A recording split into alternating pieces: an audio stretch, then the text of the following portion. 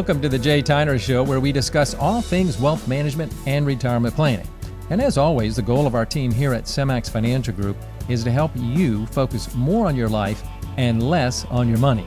Now, as a reminder, check with your current advisor, planner, CPA, and read our disclosure in the video description below. Subscribe to this channel if you want to stay up to date on all of our new content. And by the way, if you have questions or need a 15-minute free consultation, please visit semmax.com or call 336-856-0080.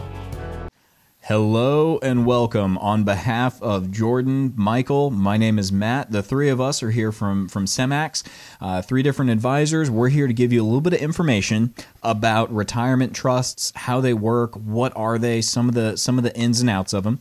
Now, in the past, we've done it as kind of we each take turns, but I think this is better served as a little bit more of a round-robin conversation. So that's what we're going to do here.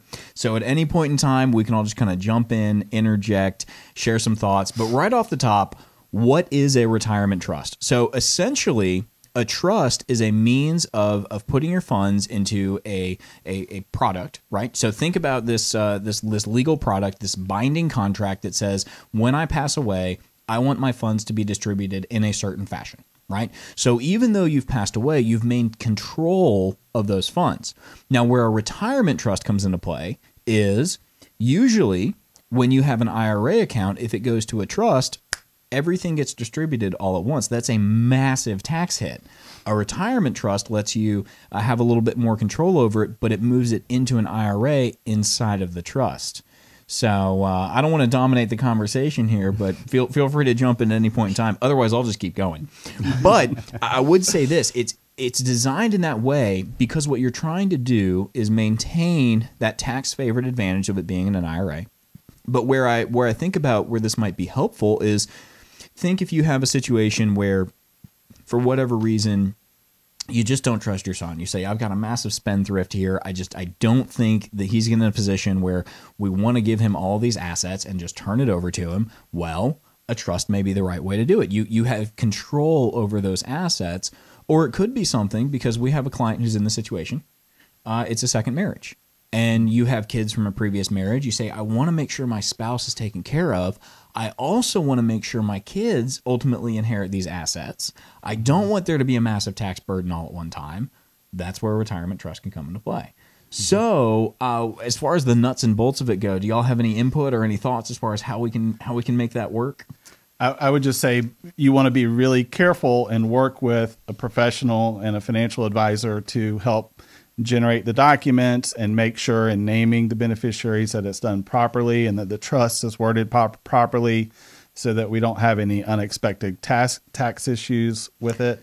And it is, I will say, obviously an extra layer of paperwork for down the road, your beneficiaries and the executor of your estate. Yeah, I would second that entirely. I think when it comes to a trust, there are pros and there are cons, and you need to know the positives. You also need to know the negatives. So when it comes to a trust, yes, there can be tax advantages, but there's a lot of paperwork and a lot of headache. And I think the key thing here is, because we ran across this a couple days ago, there was a situation where someone kind of got the ball rolling. They said, we're going to make sure our IRA goes into a trust, but they didn't set it up as a appropriate retirement trust, meaning that trust was not going to hold all of those IRA assets, and they got hit with a massive tax bill.